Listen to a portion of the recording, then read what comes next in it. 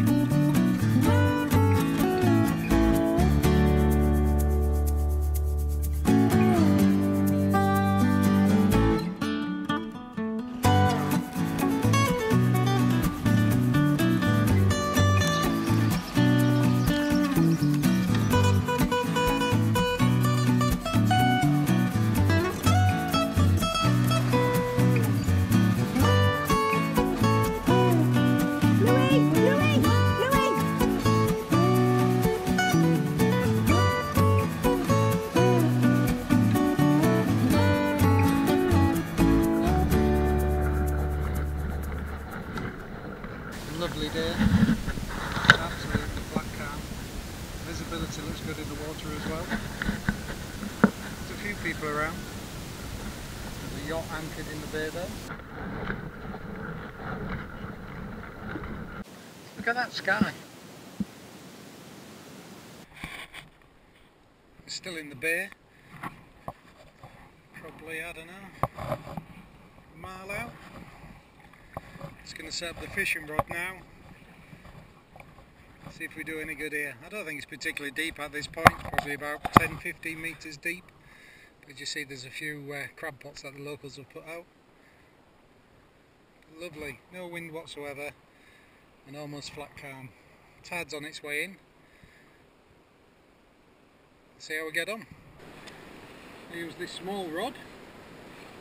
I think the rod was about £15 off eBay.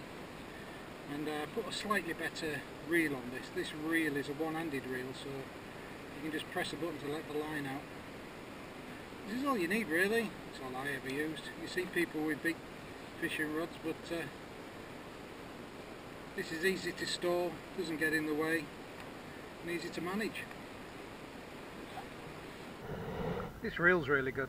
See what I mean about being single-handed? You just press a button, keep your thumb on it so it doesn't go down too quick. And what I do is, when it hits the bottom like that, I just take it up a little bit and hopefully it won't get stuck in anything. And a little bit of jigging.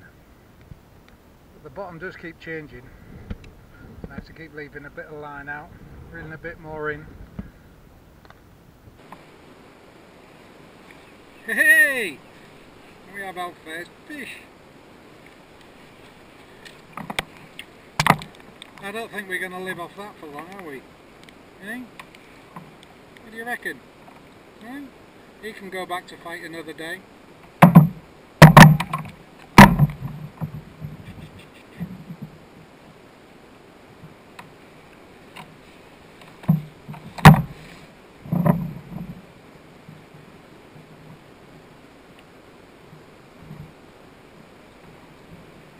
Hey, off he goes.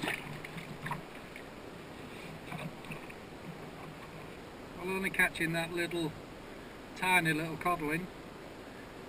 I think I'm going to try a little bit further out, a bit deeper water. See if I can find his parents.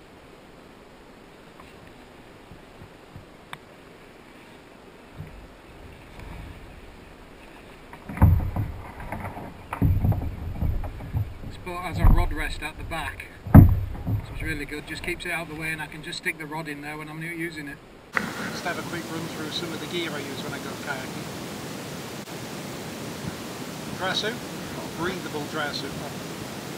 Even though it's a lovely warm day, this water's still cold. The North Sea doesn't really warm up until September time, and then it's not significantly different from it is in winter. It's only a few degrees. So when you're out here, if you do get knocked off your kayak, you can soon get cold. And with this being breathable, it's quite comfortable to wear even on a hot day like today. Hat to keep the sun off me, plenty of sun cream, pair of sunglasses so I can see what's going on. Carrying on board here, this is a Tetris 10 kayak. I bought this from Wet n Wild in Hull. Fiona helped me out with this. She allowed me to test a number of them before I bought this one. But this one seems to fit my purposes. It wasn't too heavy, so I can put it on the roof rack on top of the lifting roof of the camper van. And it's big enough to accommodate everything I wanted to do. It's got a front hatch underneath that rubber cover there, so you can store all bits and pieces in there. It's got this nice channel down the middle. You can buy various bits and pieces to store your fishing gear in, but it's good, as you can see, for clipping the GoPro on. I've also take a VHF radio with me, just in case it goes horribly wrong. It's got adjustable footrests either side, and it's not too wide, it's quite narrow. It's not too wide, you can get your legs over the side. Stop you getting cramped when you sat out here for quite some time.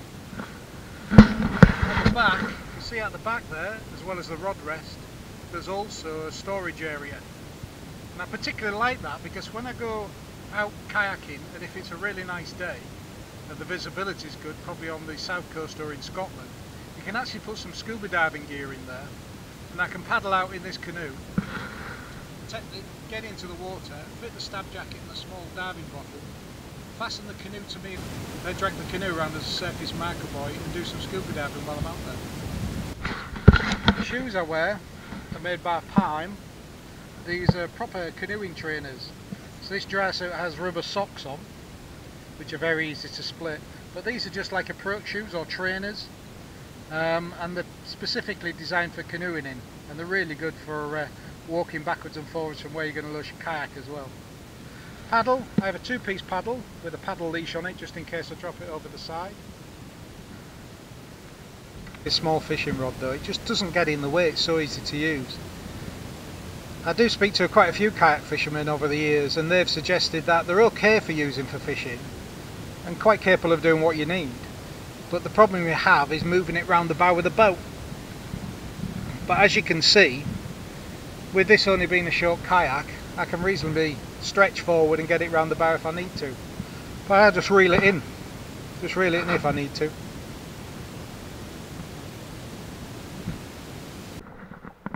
Oh, here we go. I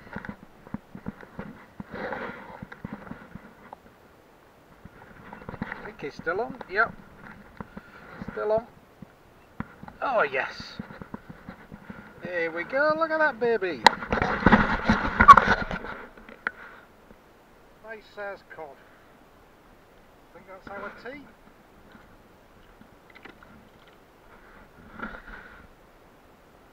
It's like a healthy fish.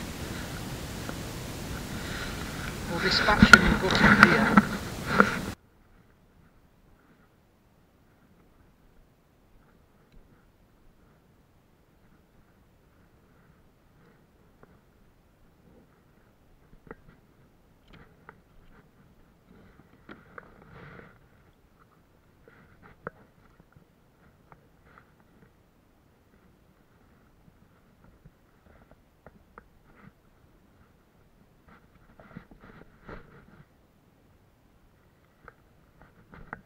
Clean.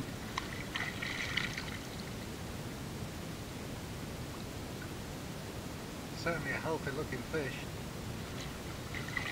I like to gut them while they're out here, get rid of all the bits and pieces, wash it clean in the sea, and see if we can catch another one to go with it. I've been out here for about 2 hours now. 2 small fish, well, one very small and one reasonable size, certainly eatable, but we've got our tea for tonight. The fishing's great, I mean it's really exciting, it's something to do, but just being out here, so peaceful, so calming, and so relaxing. I've just had a porpoise go by, but I couldn't get to the camera quick enough to get any footage of it. It just popped about the water, blew its hair, and off it went again. Really is a lovely place when the weather's right, it's the North Sea.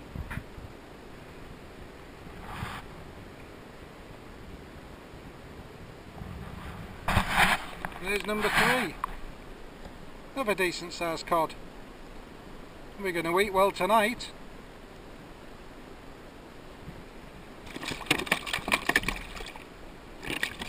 Here he is, all cleaned. Fed the seagulls.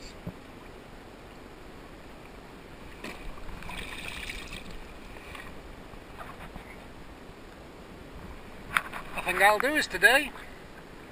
Might have just another 5 or 10 minutes. Battery's nearly flat on this, so if I catch anything else I'll have to show you when I get back ashore. But there's certainly enough there for us to eat tonight. I'll have another 5 or 10 minutes out here because it's just so nice. A couple of old boys out there, probably locals.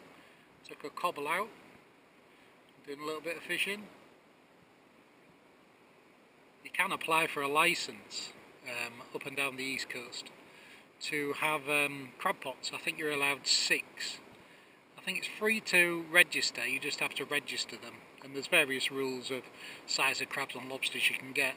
But if you see all these buoys and flags out here, these are local people that have got crab pots down. Bring them out in the morning, with a bit of bait in them, a bit of rotten food or rotten fish.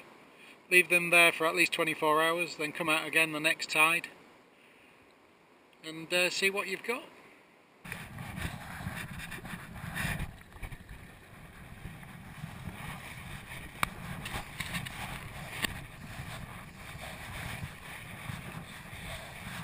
Morning.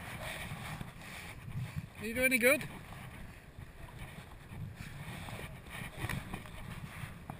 Just